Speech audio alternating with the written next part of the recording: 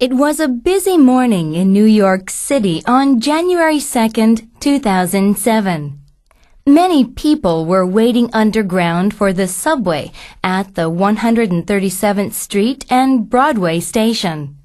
A 50-year-old construction worker, Wes Autry, was waiting to take the subway to work. He built houses and buildings. He knew a lot about sizes and measurements. But Wes couldn't make it to his job on that day after all. It became a very special day for Wes and the people of New York. While Wes was waiting with the other people for his train to arrive, a teenager had a seizure and fell onto the train tracks. At that moment, Wes saw the train coming.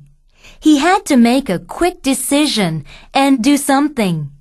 He knew that if he tried to save the teenager, he would risk his own life. But he could not let the teenager get hit by the train. He jumped onto the tracks. Wes heard the train wheels screeching. It could not stop in time. Suddenly, Wes saw a small open space between the rails.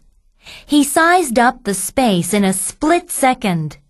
He knew it was just big enough for two grown-ups to safely fit in. He pulled the teenager and himself into it.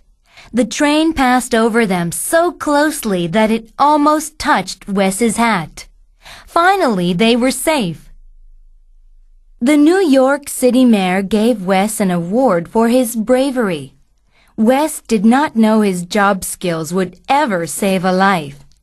People call him the Subway Superman. But Wes said that he saw someone who needed help, and he just did what he felt was right.